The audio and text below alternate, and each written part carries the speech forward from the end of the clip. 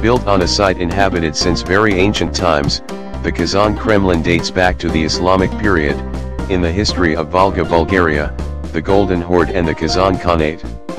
In the 10th to 13th centuries, Kazan was a pre-Mongol Bulgar city, with fortified trading settlement, surrounded by moats, ramparts, and stockade.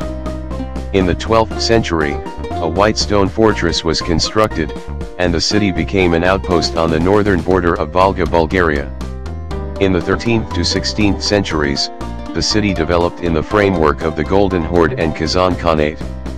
In the first half of the 15th century, it became a capital of the state and an active political, military, administrative, commercial, and cultural center. It was conquered in 1552 by Ivan the Terrible, and became the Christian see of the Volga land and the East.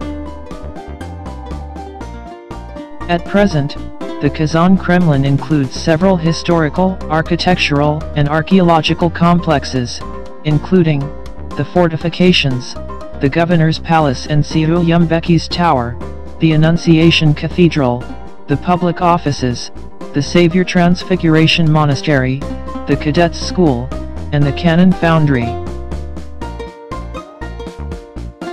The Citadel is an exceptional testimony of historical continuity and cultural diversity.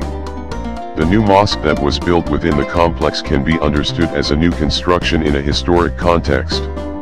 The mosque construction reunites the ensemble of the Kazan Kremlin, enriches the architecture of the city, and symbolizes the peaceful coexistence of Islam and Christianity.